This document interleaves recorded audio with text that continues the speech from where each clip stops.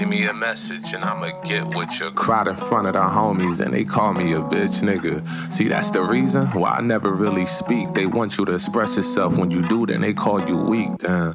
Probably deserve to understand I do talk a lot. Growing up in Irvington, therapy was the barbershop. See, my therapist said, MoRuf, I think you should open up. I'm trying to think, was it depression or was I broke as fuck? Probably both. 2017, it started getting real. Walls started closing up on me. I'm even skipping meals.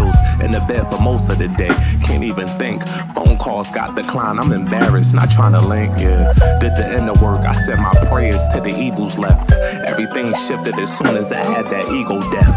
Had to let go of my old self and the expectations. Stop doing things cause I'm horny and out of desperations. I try to cover up the glitz, but it's on the surface. IG for the dopamine, the homie still was hurting. Bruce told me be water, watching this flowing through. Always move with grace, you never know what people going through. So be the light, be the love somebody needed. All them generation curses, ooh, they finna get deleted, yeah. Last thing I wanted to tell you before this call and no more of the story, my nigga. Check on your strong friends, yeah. Check on the homies.